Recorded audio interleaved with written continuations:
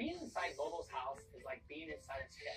There's shelf after shelf of eccentric items. Oh, look at this, dude. That's Jojo, the dog-faced boy. It's great to be around such a creative person. Whoa. God, what is that? I spot this wild, mummy-looking cat staring at me with these crazy eyes. That's the full-size model for the cat that's on the Alice in Wonderland statue wall. The Alice in Wonderland statue is one of the most famous landmarks in New York City's Central Park. This was the actual model, and they took it to the foundry and they poured it.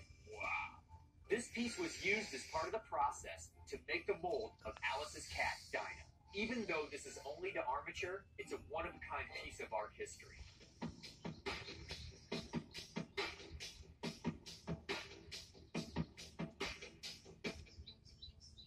Jose DeCreft gave it to me. And I pointed a camera at him all day, every day, for 2 years.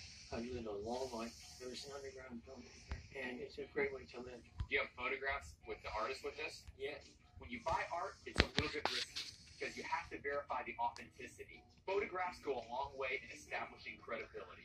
Since Bobo can prove this is the real deal, I'm really interested in this piece. Have you ever had anybody make you an offer on it?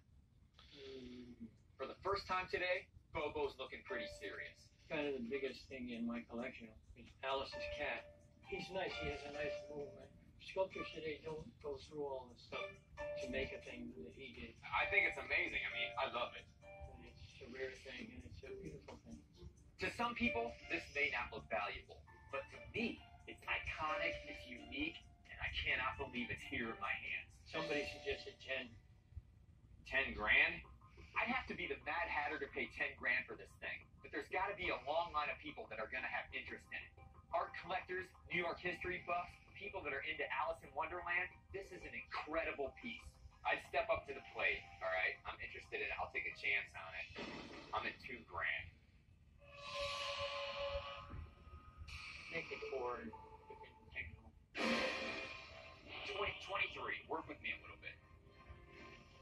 Okay, about 28. If I leave here without this cat, I'm gonna be crushed. 27.